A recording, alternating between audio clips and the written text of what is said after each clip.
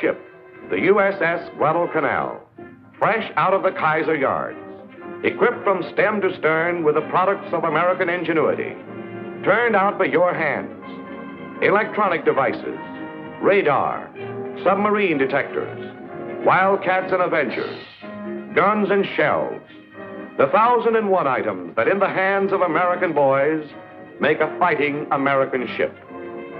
All under the command of Captain Dan Gallery, USN, a pioneer of naval aviation. On May 15, 1944, a task group of the Atlantic Fleet heads out to sea with orders to operate against submarines to the west of the Cape Verde Islands. The group comprises the USS Guadalcanal and her 5 destroyer escorts, the Pillsbury, the Chatelaine, the Pope, the Flaherty, and the Jenks. At the departure conference, Captain Gallery and the destroyer skippers decide upon a daring plan of action. If, during this cruise, they can bring a sub to bay, they will not attempt to sink her as soon as she surfaces. Instead, they will spray her with small stuff, put crews over the side in small boats, and attempt to board and capture her. Daring, did we say? Fantastic is the word for boarding a wounded U-boat on the high seas. But the prize would be priceless. Naval intelligence could use a completely equipped enemy vessel. So during the voyage, prize crews were trained and rehearsed for this bold hope. Here's the hand-picked boarding party of the Guadalcanal. Let's meet some of them. Chief photographer's mate, Clifford Whirler. His job will be to get inside the sub, take pictures of all installations in case she cannot be kept afloat. Chief pharmacist Raymond Jackson, Fredericksburg, Virginia. He served 10 years in the Navy. Lieutenant J.G. Milo Keck, a veteran sea dog with 25 years naval experience. Ensign Fred Middaugh, an electrician's mate first class William Stein. Stein, a crack electrician, will assist Ensign Middaugh in the job of checking the batteries and all operating motors of the enemy vessel. Ensign James Griffin and machinist mate second class Walter Waller.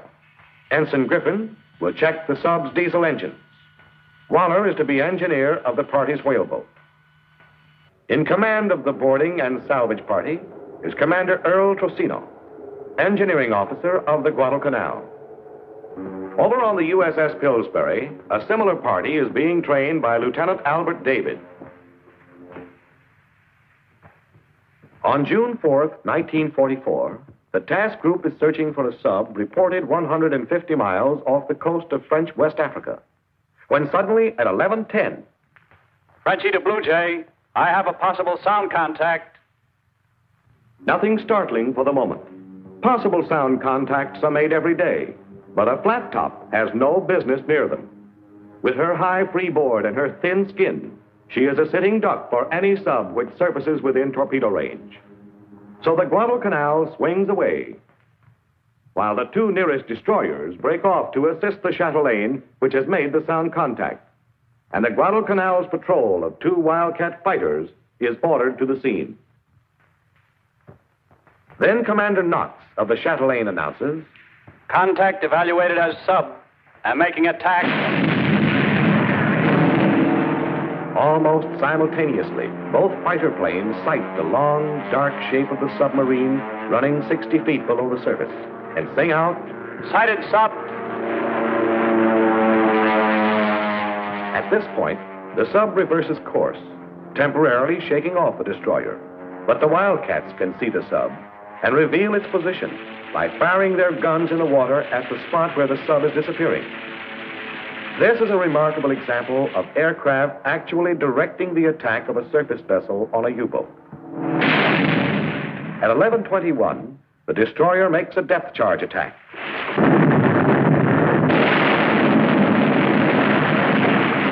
All ships are at battle stations, and all eyes are glued on the Chatelaine. The guns of the task group are loaded with anti-personnel rather than armor-piercing ammunition. At 11:22½, the wounded U-boat surfaces right in the middle of the task group. Commence firing. The planes open up first.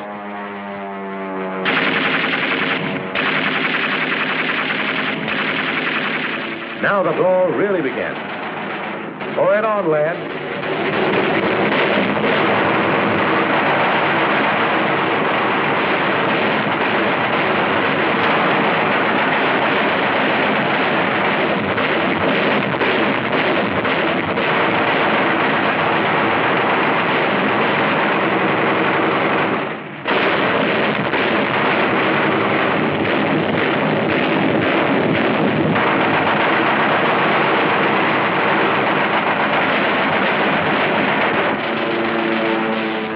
Firing away all boarding parties. The Nazis are scrambling overboard. There are the Nazis in the water in their rubber rafts.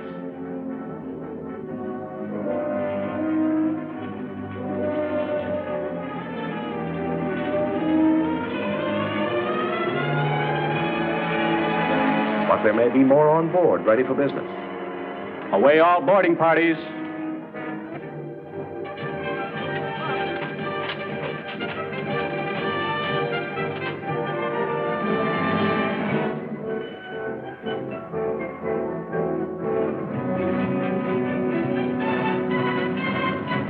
The sub's rudder is jammed, and she is running in a tight circle to the right.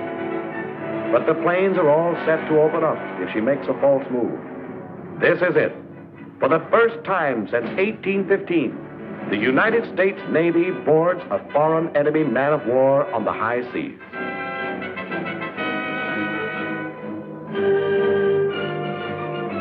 The first boarding party has swarmed aboard. Only one dead Nazi on deck. There may be live ones below. But our lads tumble down the hatch and find to their amazement that the U-505 is all theirs. All theirs, that is, if she doesn't sink or blow up. Here comes the Pillsbury making knots, and there's a second whaleboat with a boarding party from the Guadalcanal. The Nazis have done a hurried, frantic job of scuttling. A solid 8-inch stream of water is pouring through an open strait. But Lieutenant David and his boys find the cover, slap it back in place, and secure it just in time. A few minutes more, and it would have been too late. The inrush of water is checked. Each man has a different job to do, has rehearsed it for months. And now that the chips are down, they come through. The ship is thoroughly searched. But she's still running wild, and the Pillsbury and more boarders are chasing her. Finally, the Pillsbury orders, "Stop sub's engines."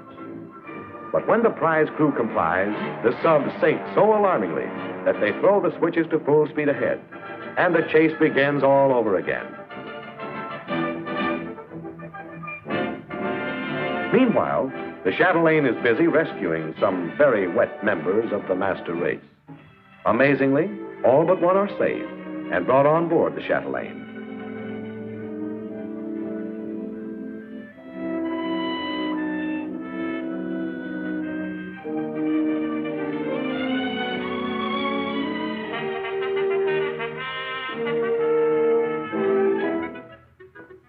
Dry clothing and cigarettes are passed around. The tradition of the sea is honorably and punctiliously respected. These men are the cream of the German Navy. They just can't believe that their ship has been captured, and by members of a decadent democracy. At last, the Pillsbury comes alongside and passes a line to the boarding party. A neat bit of seamanship. But watch out. That sub is still as dangerous as a wounded shark. She swings into the Pillsbury, and her bow flippers rip a long underwater gash in the DE's thin plates, flooding two main compartments clear up to the waterline.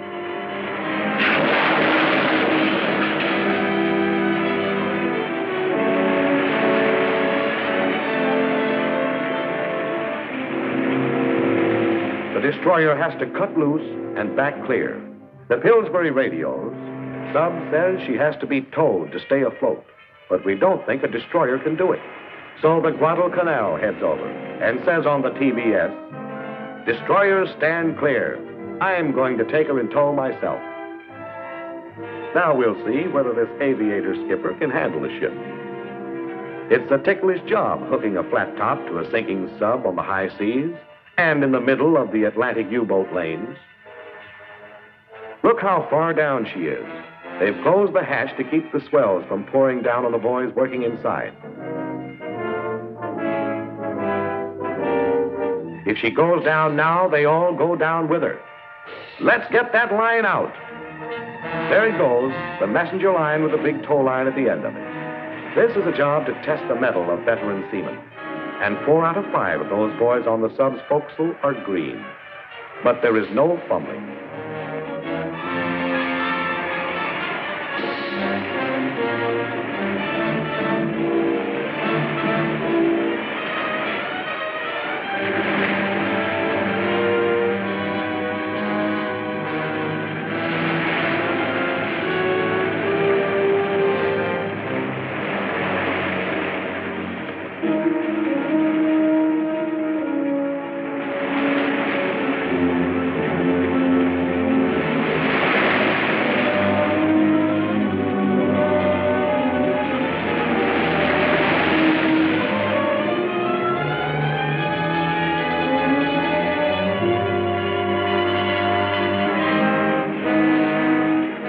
Is made fast, and the anxious skipper heaves a sigh of relief as the sub makes way and rises in the water.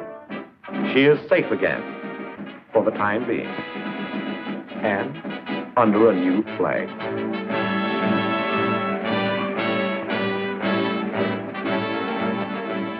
The task group forms up, and on orders from the Navy Department, heads for Bermuda, a grueling 2,500-mile haul with a riddled, waterlogged U-boat in tow. Normal flight operations are resumed and carried on day and night, despite the greatly reduced speed of the Guadalcanal. At times, there are only 15 knots of wind across the flight deck, and it's axiomatic that a flyer has to have 25 knots to land on a baby flat top. But these pilots land anyway, and without an accident.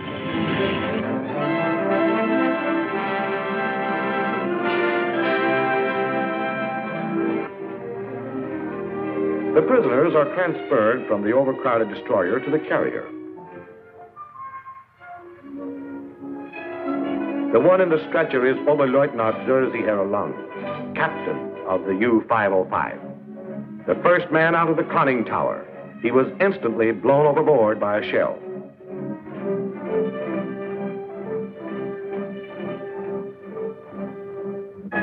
During the voyage, they're brought on deck for exercises.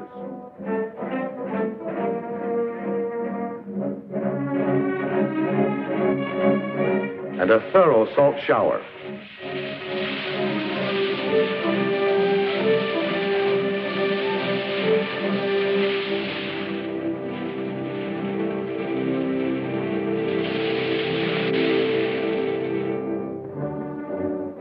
On the 7th of June, the fleet tug Abnaki joins up, and the tow is transferred from the Guadalcanal.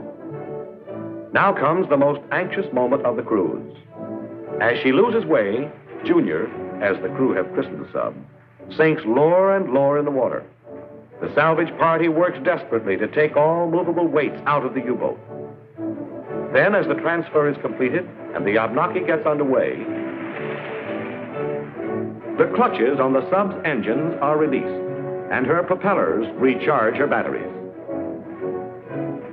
With power aboard, her pumps work once more, and her tanks are blown out. Now she rides again at full surface trim. On June 19th, the U-505 was towed into Bermuda, and there remains as a prize of war, one less wolf to hunt with the pack.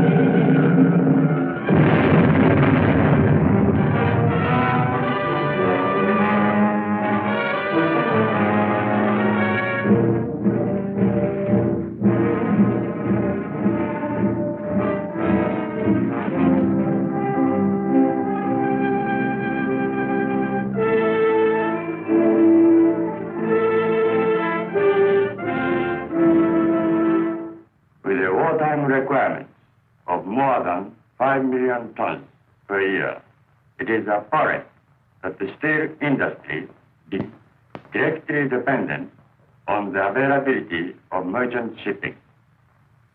Thus, the state of health of steel production could be said to be directly dependent on the operation of United States submarine.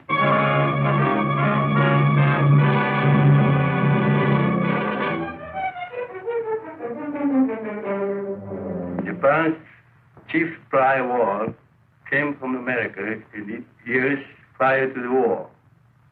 Therefore, since the war started, our water requirements, which amounted to about 5 million tons a year, had to be supplied mostly from the Dutch East Indies. One of the decisive factors in our defeat was the activities of American submarines, which cut off the supply from that source entirely.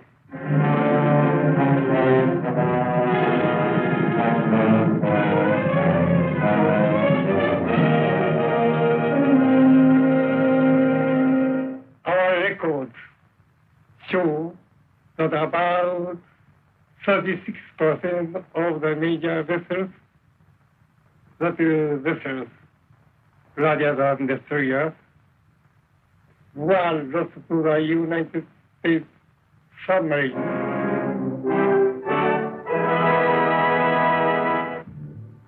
Actually, Admiral Nagano is pretty accurate in his estimates.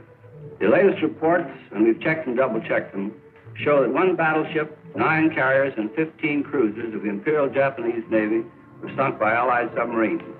He might have added, though, that 42 destroyers and 28 submarines were sunk in the same way. Not a bad few years' work. By the way, I noticed the Admiral didn't give any figures on their merchant marine. Well, that's understandable. It must be quite a painful subject to him. There just isn't any more Japanese merchant marine. Our submarines accounted for 63% of that important branch. Mr. Nomura probably could have told you that 104 of his vitally needed tankers were victims of submarines. Their merchant marine was destroyed on the high seas, in the ports of the Japanese Empire, and even in the shallow waters off the China coast, where the submarines had to operate as PT boats since there was insufficient water for diving. Admiral, do you think in these articles we're writing, we could explain why, during the war, there was so little publicity given our subs and the shellacking they were handing the Japs? I wish you would. It was just something that couldn't be helped. At the beginning of the war, some civilians visited the front and then broke into print and they got back about how American submarines didn't fear Japanese destroyers. They boasted that the nip depth charges weren't big enough to hurt us and weren't set deep enough to reach us. You can imagine how joyfully the Japs received that news. They radically changed their tactics and they lost, I should say, about 10 submarines with all on board before we could improve our construction sufficiently to slow the Japs down. Is that when you became the silent service? Right then and there. We buttoned up our lip and set it with torpedoes. Besides, there was too much work to do to permit talking about it. Just visualize the spot we were in, December 7th, 1941. There wasn't time to be bitter. It was up to us, the small ships. The big ones were out of the picture. Yesterday, December 7th, 1941, a date which will live in infamy. The United States of America was suddenly and deliberately attacked by naval and air forces of the Empire of Japan. Yes, it was up to the submarines. At that time, we had exactly 51 submarines in the Pacific, and that included 12 of the old S-class. Small and slow, but they gave a good account of themselves. On December 15th, 8 days after Pearl Harbor, American subs drew their first blood. The Swordfish was cruising off Hainan Island in the South China Sea. On the radio, they could hear the voice of a Japanese woman speaking faultless English. Later, she would become famous as Tokyo Rose. We know very well that American submarines have headed west from Pearl Harbor. If American submariners are wise, you will turn back. Certain death awaits you over here. And now I'll play for you, unfortunate Americans, a popular recording.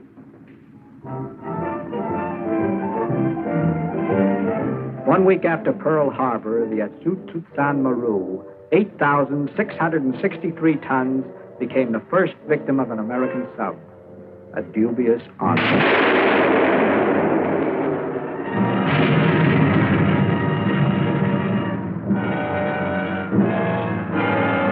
It wasn't long before she had plenty of company at the bottom of the ocean. On the 1st of January, the 5,384-ton Tainan Maru was sunk right off the very coast of Japan.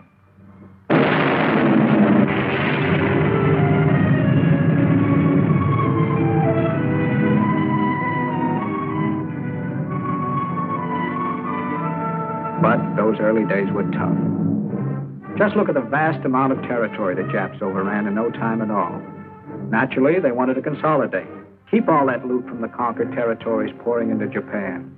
Fuel, oil, rubber, coal, iron, rice. It was our job to see that most of that loot didn't get there. And for 18 months, our subs were the only ships that penetrated enemy-controlled sea lanes. It was rugged, but it paid off. Let the Japs tell you about it. American submarines in 1942 sank 134 Japanese merchant ships, totaling 580,000 or 390 tons and 140,000 tons of men of war. And that was only beginning.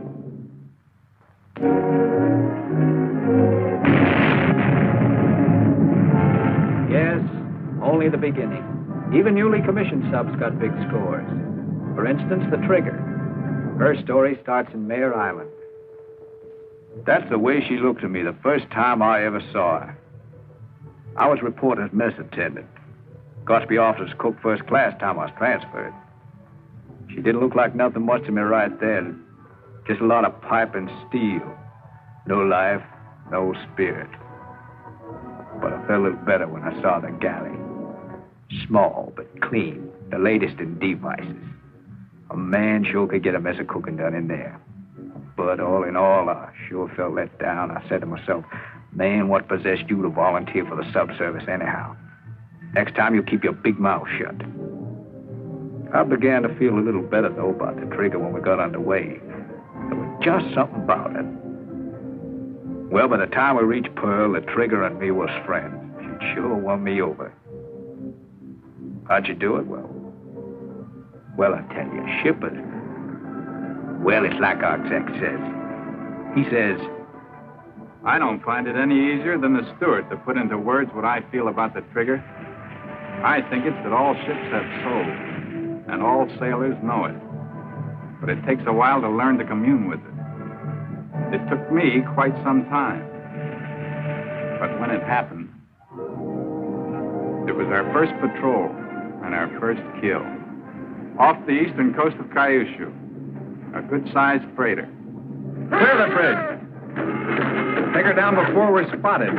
That baby might mount enough guns to blast us to kingdom come. Take her down.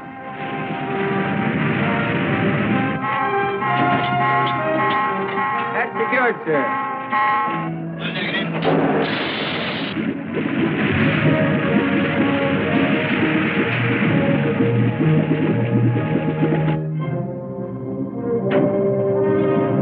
Now, let's take a look to see if she spotted us. Everything looks normal from here. If it isn't a trap. She might be a Q ship carrying depth charges and sound gear. We can't hit her till we've closed the range. To close the range, we've got to watch out that she doesn't see or hear us, or the killer will become the corpse. The minutes seem like hours until we get into position. Easy. Easy. Then, estimated range, 1,500 yards, track 90 port. Barrel angle 5 left, stand by. He's coming on, fire 1. Then, 8 seconds, fire 2.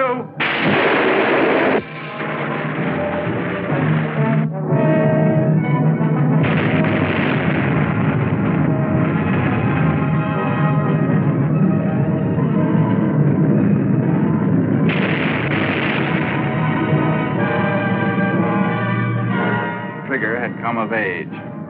But she was soon to face her first ordeal. Depth charging.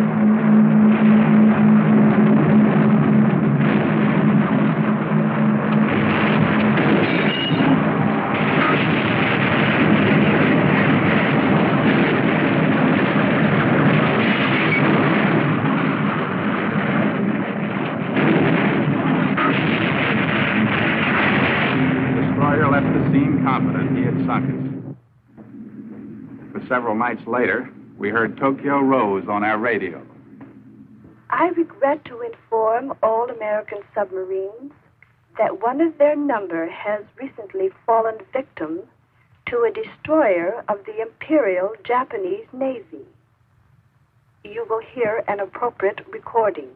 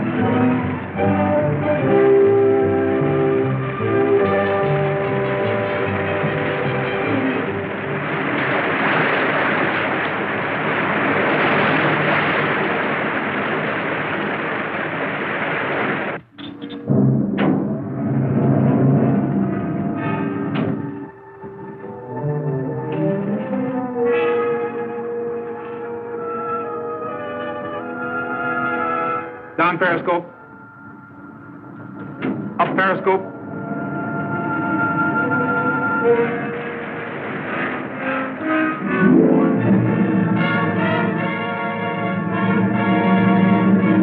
Down periscope. Look, man, this is a jackpot. We've got the biggest aircraft carrier I've ever seen up here, plus 2 destroyers. We're going to shoot our whole wad at the carrier.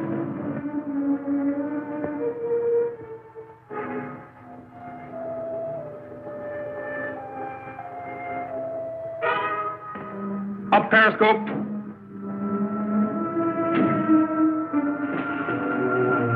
Bearing, mark 329. Range, mark 6100. Down periscope. Angle on the bow, starboard 15. Right full rudder. Right full rudder. All ahead 2/3. All ahead 2/3. New course 240. New course 240. What's the distance to the track? 1700. Control 63 feet. Control 63 feet. Forward torpedo room, make ready all tubes. Forward torpedo room, make ready all tubes. Set depth 12 feet. Set depth 12 feet. Rate for silent running. Rate for silent running. Rate for depth charge. Rate for depth charge. Steady on 250. All ahead 1/3. All ahead 1/3. How much time I got? None, sir. Torpedo run 1100. Range about 1600. Gyro 005 increasing. Shoot any time. Stand by forward. Stand by forward. Up periscope. Check bearing and shoot. Bearing. Mark. 345. Down periscope. Set. Fire. Fire 1. 1 fired, sir. Fire. Fire 2. 2 fired. Fire. Fire 3. 3 fired. Set. Fire. Fire 4.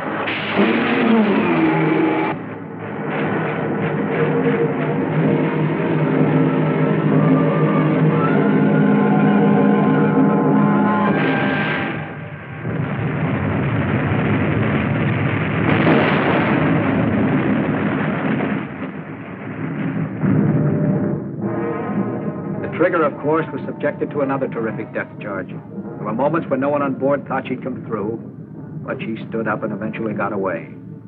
The carrier just managed to crawl back to Tokyo Bay, badly crippled. The trigger was lost in March 45 off the Ryukyus. At that time, she was one of the highest-ranking subs in tonnage and total number of ships sunk.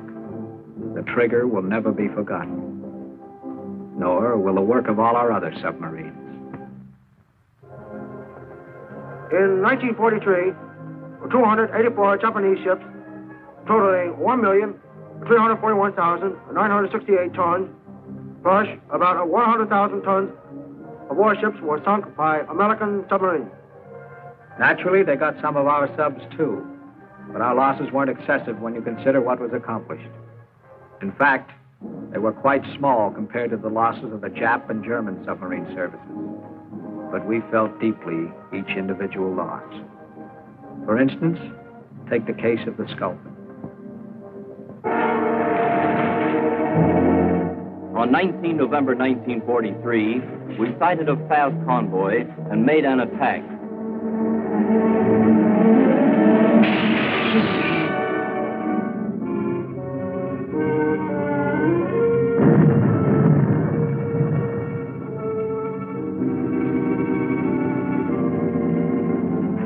Their screen detected us and immediately subjected us to depth charging.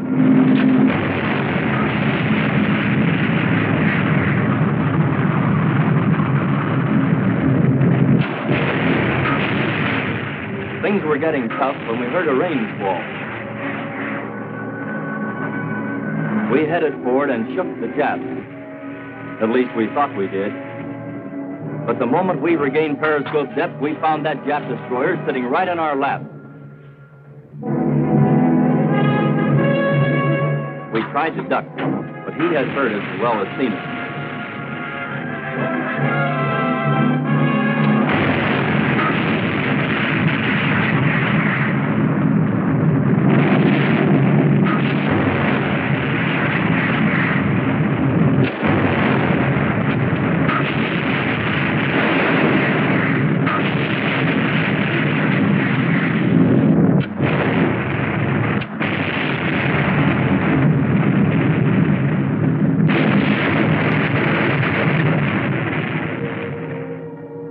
After 5 hours, the batteries were almost flat and the men completely exhausted.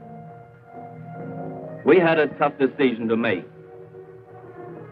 The first concern of our skipper, Commander Conaway, was for the life of his men. We had on board the Wolfpack commander, Captain Cromwell, who had heard that the Japs used a special brand of torture to extract information from their captives. Suddenly, a decision was reached. We'd battle service and use our deck gun to fight it out with the destroyer.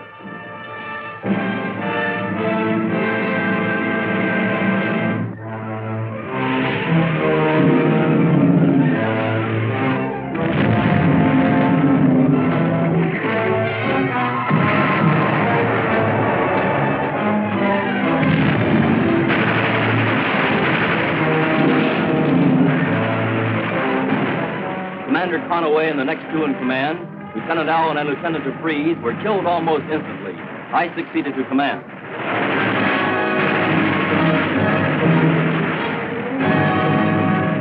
The situation was hopeless.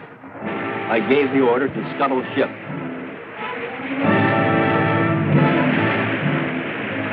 Captain Cromwell chose to go down with the boat because he knew too much. Ensign Max Fiedler also went down with the Sculpin.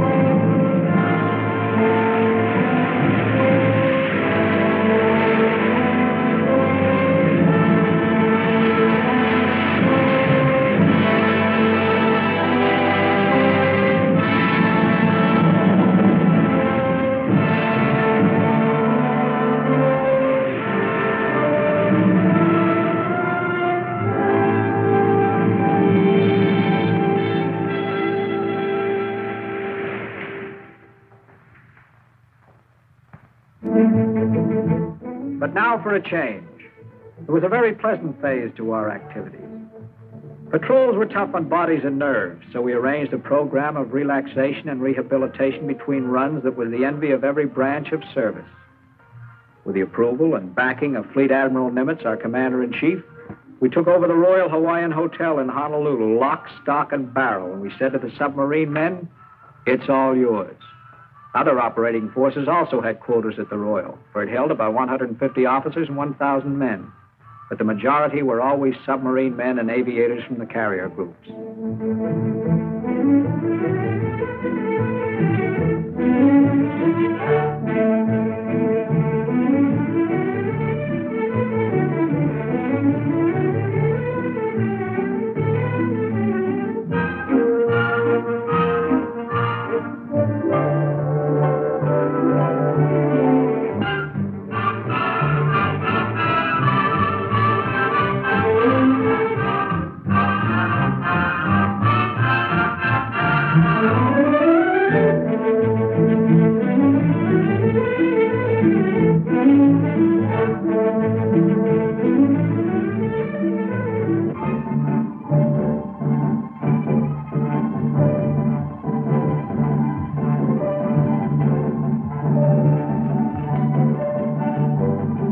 I guess the Royal Hawaiian was one of the reasons there was a waiting list for sub-duty. It almost seems like the more rest and fun our men had, the more damage they did to the Jap fleet. And that's understandable, too, for they went to sea mentally and physically fit and trained to meet any type of combat. Just take the figures for 44. In 1944, 429 merchant ships, or totaling 2,387,708 tons, were destroyed by your sub. In addition, about 500,000 tons of warships were sunk. Now, these figures for merchant ships include only ships of 1,000 tons or larger. The smaller ships sunk by your subs, chiefly by gunfire, were too numerous to count.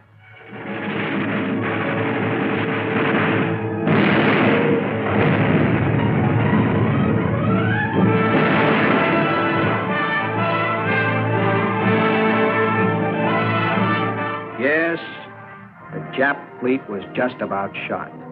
In fact, by 1945, targets were getting awfully scarce and awfully small.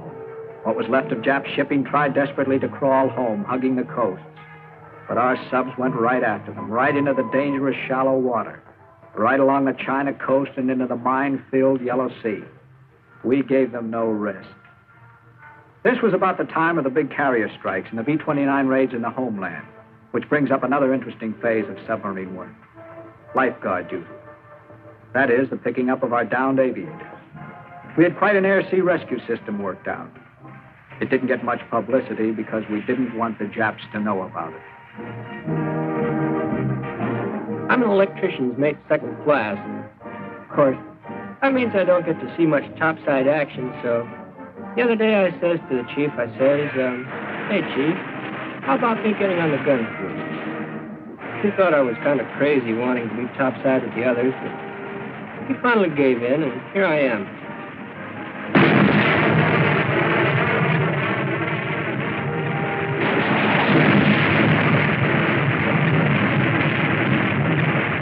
Say, this is beginning to be more like it.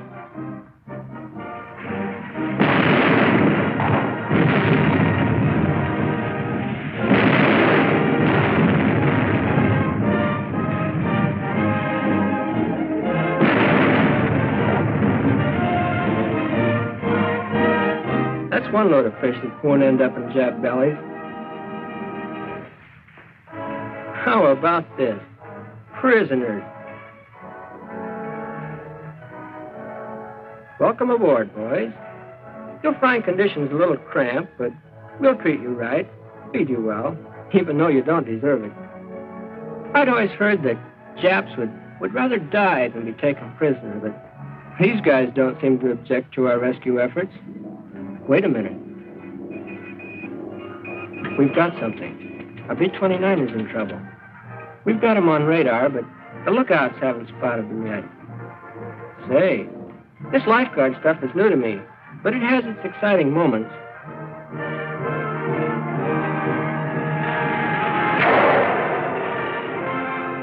Brother, am I glad I'm not on that plane. Well, here's a couple that were lucky enough to jump. We're going over to pick them up and then survey the wreckage to see if there are others we can rescue. Maybe we'll find some still alive. This job of dragging tired and half-drowned pilots aboard a sub looks easy, but It takes careful handling and a certain amount of risk on the part of our own boys. Climbing up the side of a slippery outer hull and superstructure in a choppy sea isn't easy, even for one of our own men. So it gets a bit complicated when these zoomies drop in on us. Say, these guys look like they're badly shot up. Doc is up here now, and first aid is being given to those who need it right away. There isn't time for treating for shock and exposure on deck because we're in enemy waters and subject to attack at any moment, so the skipper says to get them below as soon as possible. Here we are now, down in the chief's quarters. Doc has made this compartment into a first-class operating room. Looks like we're going to have more company in a few minutes.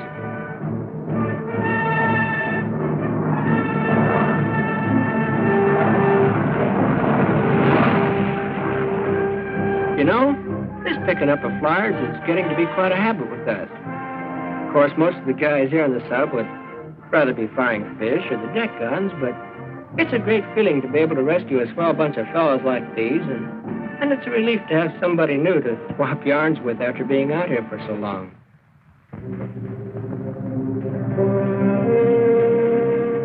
Sometimes the kid you and I used to know back home isn't so lucky. We're doing all we can. No sign yet, but we're not giving up. Well, we tried, but he didn't make it. But we'll make it up to him. We'll save as many of his buddies as we can. Yes, many of that boy's buddies were saved. At one time, we had 22 submarines on station whose primary duty was lifeguarding. All in all, we rescued more than 500 Army, Navy, and Marine aviators. The submarines were proud of that work and eager for the assignment. But in the last months of the war, it didn't supply enough action to satisfy them. So, as you'll see, they figured out some special assignments for themselves. And very interesting, too. During the summer of '45, the Tarante was in the same fix as all the other subs. No targets really worth wasting the taxpayers' torpedoes on. Or we managed to amuse ourselves. Shot up a few picket boats and other small craft. Knocked off a sea truck. Raised some mild hell in a general way. We played pirate and boarded some junks. Scared the crews half out of their yellow skins and gave the deep six to a lot of dried peas bound for Japan.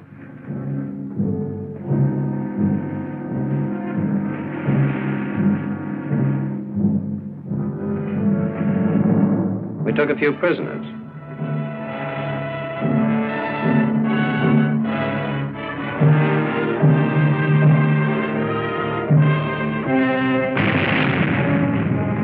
Exploded some mines. But there was nothing to write home about, even if we could have written home. Then one morning, we sighted a ship in the distance. It looked like it was tied to a dock alongside a colliery. We kept it under observation for about an hour.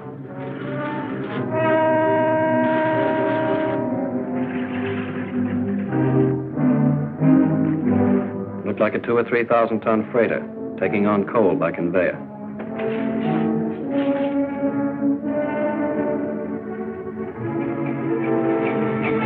We held a war council.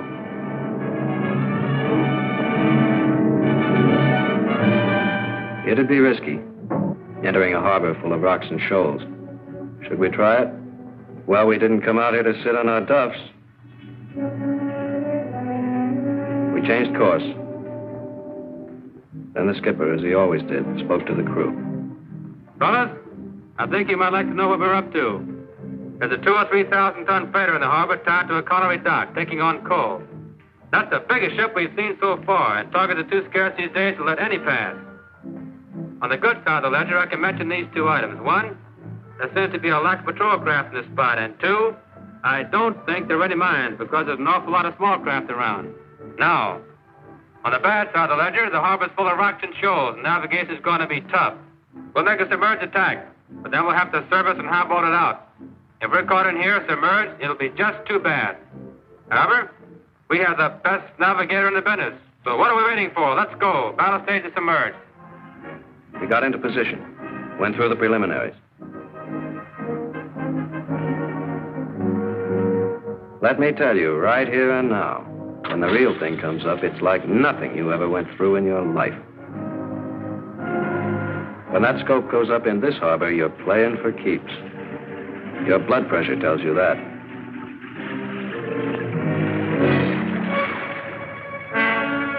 The sweat on your hands and the butterfly in your chest keep reminding you that when you get within 1,000 yards of your target, you're going to let go with everything you've got. Then get, if you can.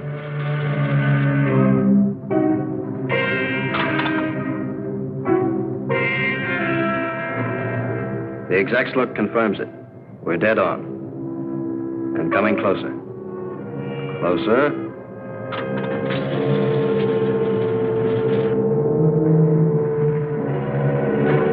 Dozens of small craft crisscrossing overhead. If one of them sights our scope while the skipper's taking cuts to keep us off the rocks, you can make like the song and kiss the boys goodbye. Now, coming on 1,000 yards. 20 to go. 10. 5. Fire 1.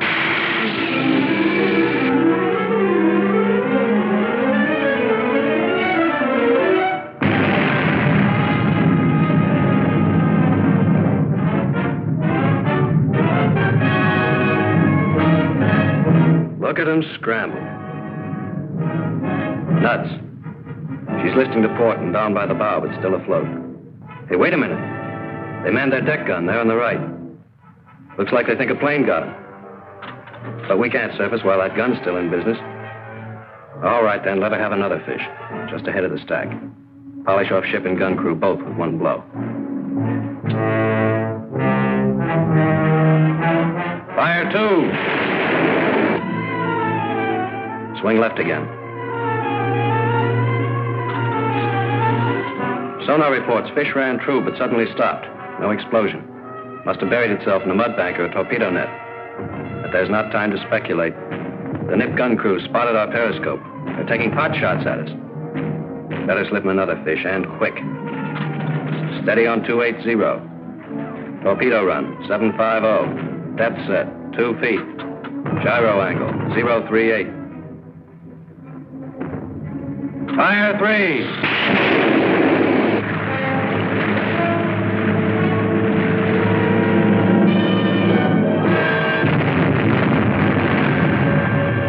Bullseye.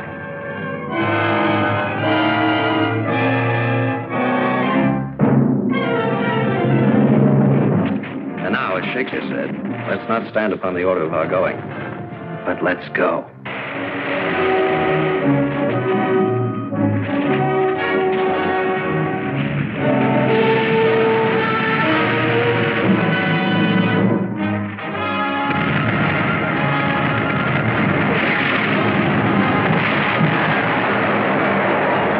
They've got a nerve shooting at us. What kind of hospitality do they call that? All right, now let's show some speed. Wait a minute. We must have surfaced too fast. The bow plane should have folded up like a fighter plane's wings. Stuck out like that, they'll drag our speed down till the Japs can catch us with a rowboat. And that's not all that can catch us. Come up, come up. There. Steady as you go, sweethearts. Now we can highball for deep water. But the Jap fire's getting closer. I'm beginning to sweat again.